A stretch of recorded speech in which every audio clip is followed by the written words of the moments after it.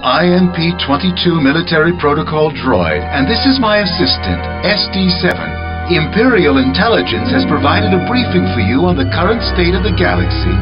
The galactic information display shows the galaxy is in a state of disorder.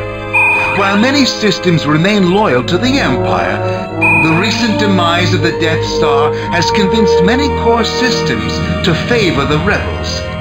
Imperial troops have maintained order on several of the core systems who may have otherwise drifted to the rebels.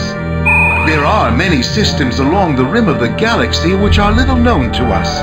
The rebels are likely to use these systems as hiding places from which to spread chaos throughout the galaxy. This is Coruscant, the location of the Imperial Palace and the heart of the Empire. We know that rebel fanatics will attempt to seize Coruscant. The rebels know the road to victory passes through Coruscant. However, because of your excellent leadership, they will fail. Available data indicates that the Death Star was destroyed near the fourth moon of the planet Yavin. We have confirmed that there is presently a rebel base located there. If you wish, the Imperial fleet could swiftly crush this base. Intelligence is certain that the rebels will quickly flee in the face of Imperial power. Imperial intelligence indicates that the rebels' headquarters is located somewhere on the galactic rim. If the rebel headquarters could be destroyed, the rebellion would be dealt a severe blow. Imperial forces should probe the far reaches of the galaxy to ferret out this nest of rebel vermin. Oh yes, intelligence also indicates that the rebel headquarters can be relocated from one system to another at the whim of the rebel leaders.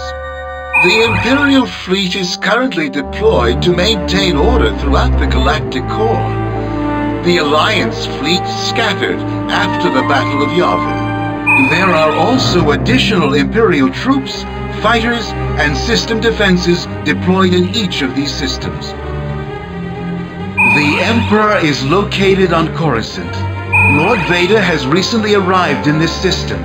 Intelligence indicates that the rebel leadership foolishly plans to capture the Emperor and Lord Vader.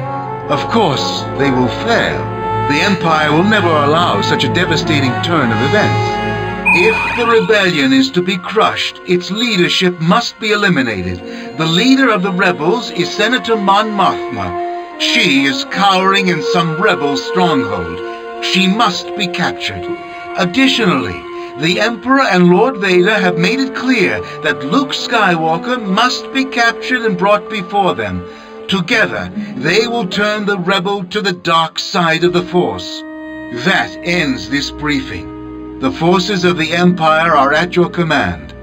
May I offer